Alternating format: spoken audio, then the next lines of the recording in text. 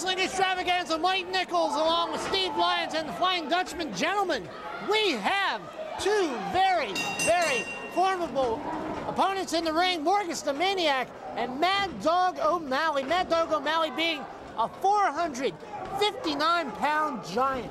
What do you have to say about that? Absolutely. He was introduced at 400, and that's obviously an understatement. 459 or 460 makes a little more sense.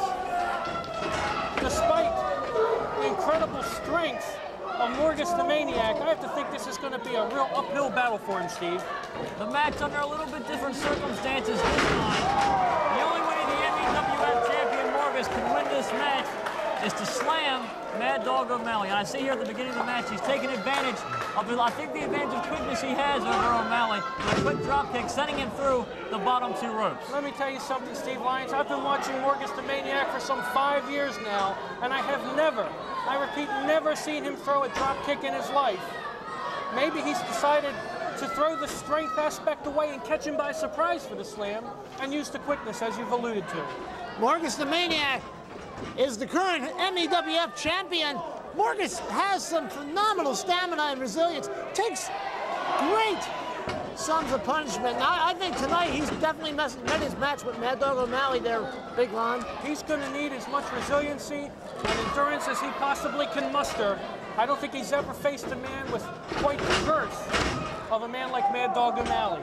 Morgus went for the quick slam, and I think a little bit premature in the matchup, having not worn down Mad Dog enough, and now the advantage gained by Mad Dog. A couple of big forearms, clubbing blows to middle of the back, keeping Morgus on the mat. Well, Steve Lyons, I would have to say that Mad Dog O'Malley is the #1 contender to the MEWF title. We could see the title change hands here tonight. After all, Mad Dog O'Malley is currently undefeated. Well, normally that might be the case, Mike, but in this match, the stipulations say that it is a non-title matchup. But maybe he has a point in that if O'Malley can pin Morgus here, they can get a rematch for that heavyweight championship. I think that he'll get an automatic title match in the event he does get some kind of pinfall or submission victory here. But I think Mike Nichols is right on target.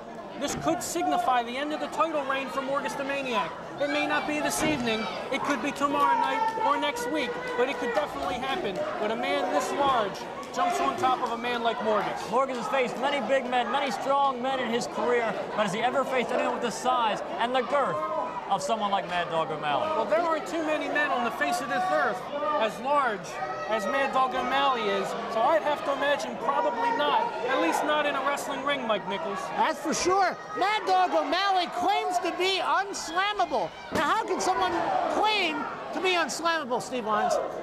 I'm not too sure. I guess he's anticipating that his size and the advantage he's got with his strength, that no one's going to be able to pick him up. Right now, taking advantage, though, of objects outside the ring. Now, he's making sure that he won't be able to make a slam. As you know, you need all the back strength you can handle in order to slam any man. A normal 225-pounder, let alone somebody that's 459 pounds.